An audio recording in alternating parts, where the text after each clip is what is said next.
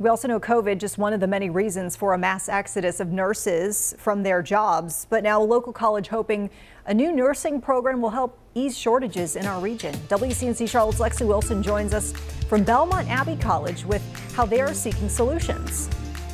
For nurses, burnout is at an all-time high. Experts say it's going to be a real challenge to replenish this workforce. But here at Belmont Abbey College, they're hopeful. I do have some concerns, especially with all the burnout happening, and since there's so much of a shortage, like, will I burn out faster? All the way from Portland, Oregon, Hannah Keller is one of 21 students enrolled in Belmont Abbey College's new nursing program. She's worried about the challenges nurses face, but her passion for the job is stronger. Will I enjoy doing this later? But then I think about how much fun I'm already having in my clinicals and just the fact that I love helping people. The hope is these students can eventually fill gaps across the region. Charlotte, Mecklenburg, and Gaston County region is devastated with a nursing shortage. Carolyn Harmon, Dean of Nursing, says they're looking for ways to solve the nursing shortage long term.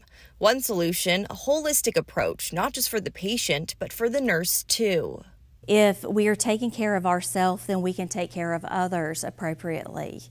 And that is very important. And that will keep people in nursing and in the profession and prevent them from leaving the profession. Many nurses are leaving the profession due to unsafe conditions and burnout. Harmon says medical centers are working on policies to protect nurses as they also learn how to defend themselves in violent situations. She believes the problems will get better the further we move away from the pandemic. The violence and the burnout, that's not every day. That's not every day in nursing. But for students like Max Poronos, the challenge became his calling. There's definitely a hole that needs to be filled, which is what attracted me about the whole profession. There's a lot of hireability there. And Caramont Health also played a vital role starting this program. Their second hospital is starting to take shape right by the college, which will be a pipeline for nursing talent. Reporting in Belmont for WCNC Charlotte, I'm Lexi Wilson.